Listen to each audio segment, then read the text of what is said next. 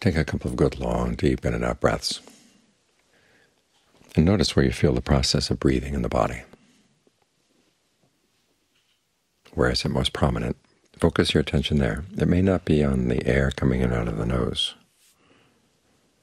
Maybe the movement of the chest, the movement of the stomach. But wherever it's clearest to see, focus your attention there, and then ask yourself, is it comfortable?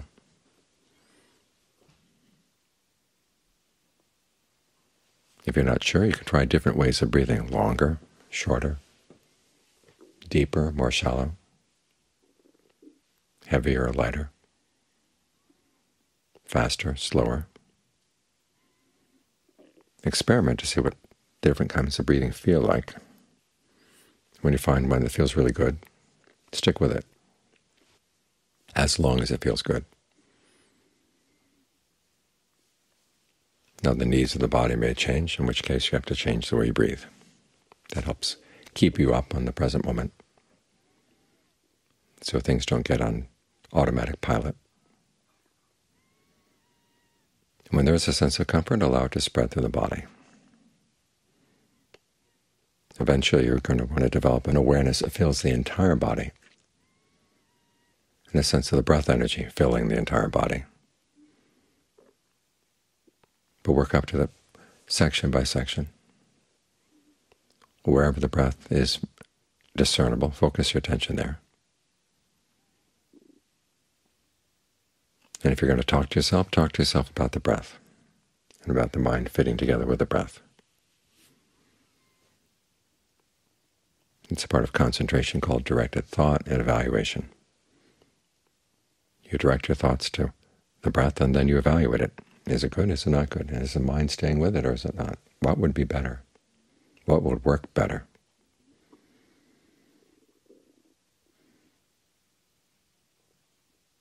And try to keep your conversation on topic. Now don't be surprised if the mind will have other topics to talk about. It's a common occurrence. In fact, as things begin to settle down in the mind, a lot of your defilements that were in the background suddenly come up to the foreground. And sometimes you're startled to see what's going on in your mind, what kind of things the mind has to say. But just regard that as normal. As John Lee once said, to study is to know the text, but to practice is to see through your defilements. And to see through your defilements, you first have to acknowledge that they're there, and not get upset by the fact that they are there. This is one of the reasons why when the Buddha was teaching meditation to his son, he started out by saying, make your mind like earth. Disgusting things get thrown in the earth, but the earth doesn't respond, doesn't react. Because if you want to learn how to deal with these things, first you have to admit that they're there and be objective about it. To be objective means that you don't identify yourself with them, you don't build an identity around them, and you don't let your sense of identity feel threatened by them. The Buddha's teachings are not about what you are, they're all about what you're doing. And even though there may be some pretty unskillful things lurking around in the mind, some things that you tend to identify with really strongly, remember, identification is an action. And you don't have to be held responsible for all the things you did in the past. You certainly don't have to continue old ways of acting if you see that they're not skillful. So look at the defilement not as a sign of what you are, but simply as traces of what you've done. And you're totally free to change your actions.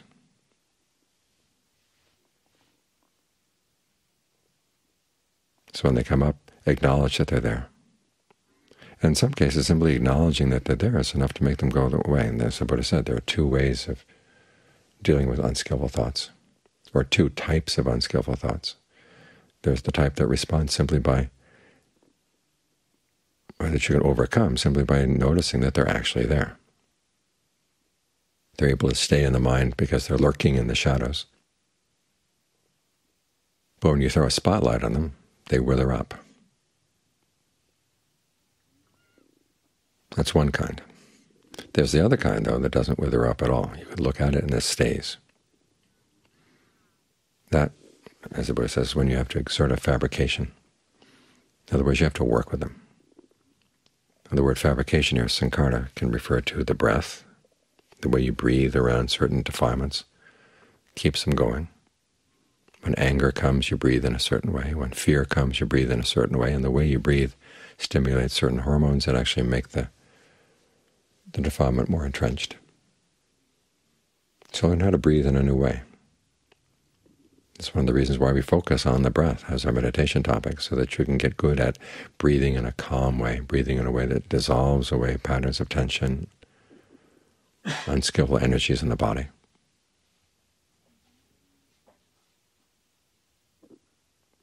So at the very least, the breath is on your side.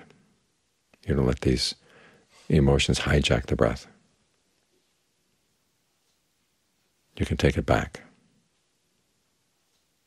And the second kind of fabrication, verbal fabrication, is how you talk to yourself.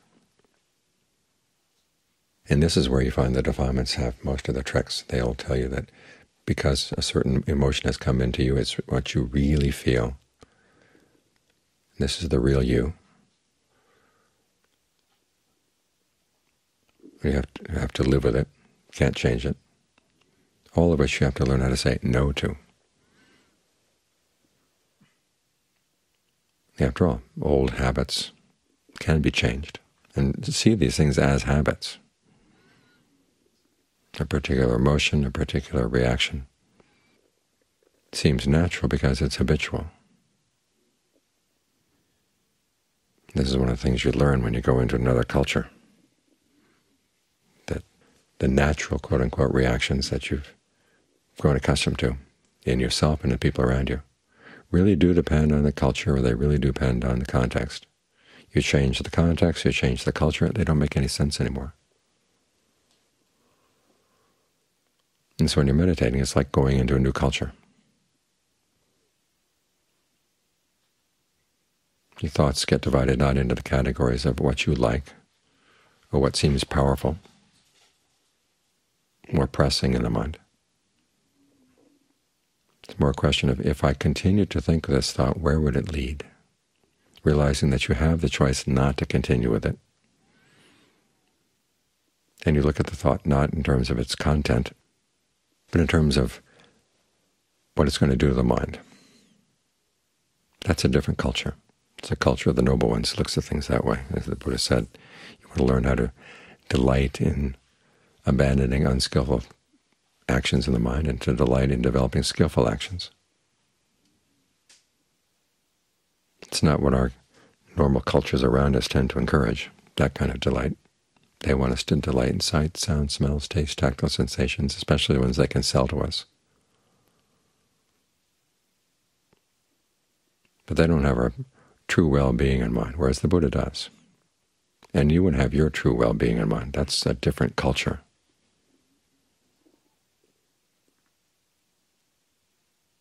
From the culture around us. So you're creating a new culture, a new set of values inside. So it's going to change the way you talk to yourself. This is something you have to learn how to master, and it's a new habit. As many times with new habits, it's going to take a while before it starts feeling natural. But you want to get used to seeing these things simply as actions. And these are habitual actions you indulged in the past, but you have the choice now. Do you want to indulge them in them now? And if you think about where they lead, think about their drawbacks, it helps make them a lot less attractive. But at the same time, you have to see their allure. Why do you like them?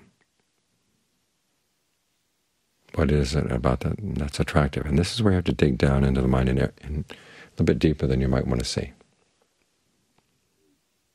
Because the defilements that show themselves on the surface are nothing compared to the ones that keep lurking behind the surface ones. This is one of the reasons why we try to stabilize the mind with the concentration. So you have a sense of well-being you can draw on, a sense of inner worth, that this is something you can do. So you feel less and less threatened by the things that will come up in the mind. That's verbal fabrication. Then there's mental fabrication. What images are you holding in mind when anger comes? What images are you holding in mind when the desire for revenge comes? When fear comes? When greed, lust? What about the lusts, for example, that you find attractive? What about the anger do you find attractive? So there are some emotions you think you don't find attractive at all, and yet the mind indulges in them. There's got to be something that the mind likes about them. You've got to dig around and find that. And when you find the real allure, you begin to realize how paltry it is. In other words, how poor it is. Again, it's one of those things that has power because it hides in the background.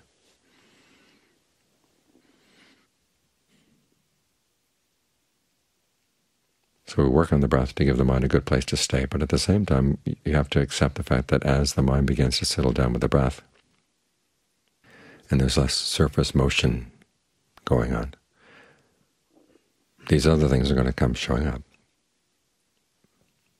Now you might regard them simply as disturbances to the concentration, and sometimes you just have to put them aside, say, I can't deal with these yet. But there are other times when you say, these are why we're here. We're here not to get the breath, we're here to get the mind, to understand the mind, and to see through these defilements. In other words, to see the tricks they play,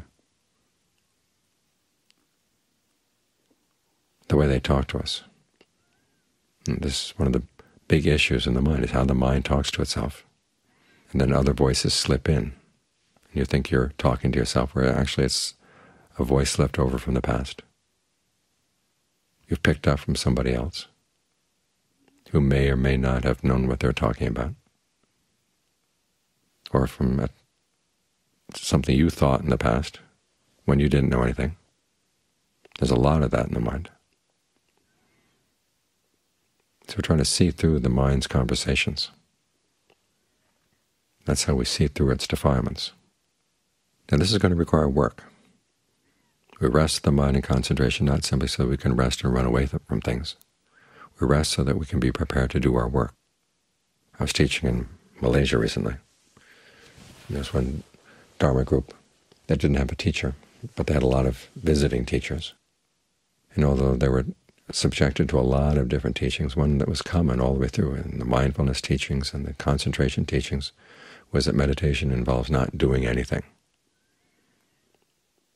that you simply allow yourself to be totally passive and accept whatever comes up. That's how mindfulness was defined. And even the practice of jhana, they were told, you can't do jhana. Jhana is something that's going to happen on its own. Well, the Buddha never taught that. Doing jhana is something that he told the monks to do all the time. And you look at his instructions for how to deal with unskillful thoughts. There's a lot of doing. You have to, as he said, exert fabrications. Put forth an effort.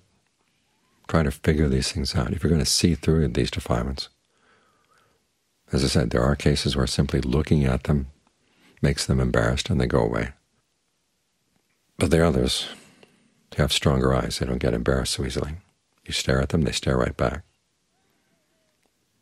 And those are the ones you've got to take apart, and you've got to figure them out. Precisely what the allure is and what their drawbacks are.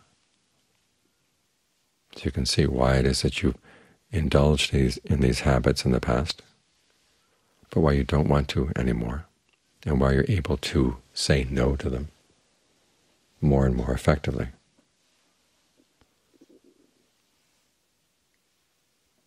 So seeing through your defilements first involves seeing them, acknowledging that they're there, and not getting blown away by them, but learning to see them simply as acts of the mind, not parts of your identity. As the Buddha said, if you want to see something, you have to see it as something separate. And it's a lot easier to see these things as separate if you view them as activities rather than as innate parts of your mind, innate parts of your character. They're simply old habits.